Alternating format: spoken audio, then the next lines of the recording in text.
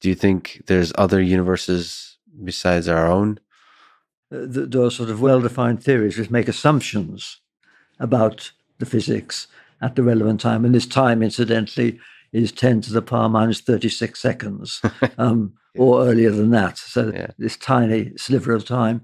And there are some theories, famous one due to Andrei Linde, the Russian cosmologist now at Stanford, called eternal inflation, which did predict an eternal production of new Big Bangs, as it were. And that's based on specific assumptions about the physics. But those assumptions, of course, are just hypotheses which aren't vindicated.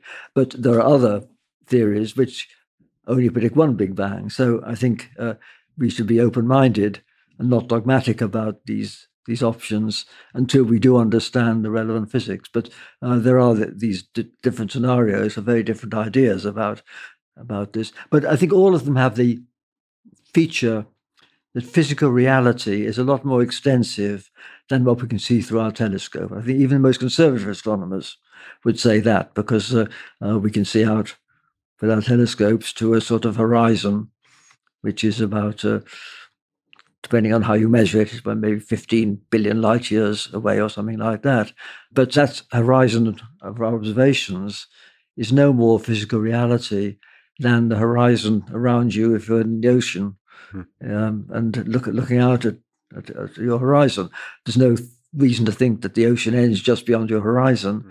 And likewise, there's no reason to think that the aftermath of our Big Bang ends just at the boundary of what we can see. Indeed, there are quite strong arguments that it probably goes on about 100 times further. And it may even go on so much further that all combinatorials are replicated, and there's another set of people like us sitting in a room like this. Every possible combination of... Yeah, that could happen. Well, that's not logically impossible, but I think many people would accept that it does go on and contain probably 1 million times as much stuff as what we can see within the horizon.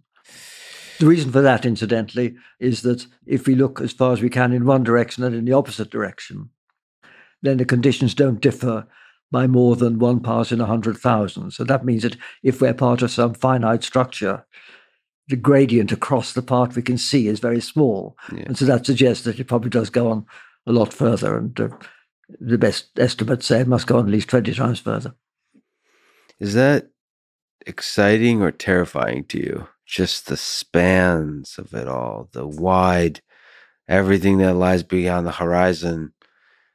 That example doesn't even hold for Earth, so it goes way, way farther.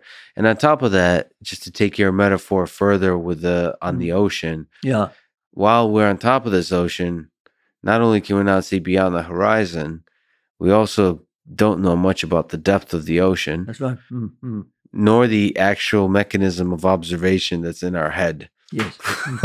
No, I think the Rutgers analysis is all those points you make. Yes. But I think even the solar system is pretty vast by human standards, and so I don't think the perception of this utterly vast cosmos need have any deeper impact on us than just realizing that we are very small on the scale of the external world.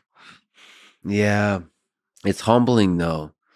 It's humbling in depending where your ego is. It's humbling. Well, if you start off very unhumble indeed, it may make a difference. But for most of us, I don't think it makes much difference. And well, there's a more general question, of course, about whether the human race as such is something which is very special, or if, on the other hand, it's just one of many such species elsewhere in the universe, or indeed existing at different times in our universe.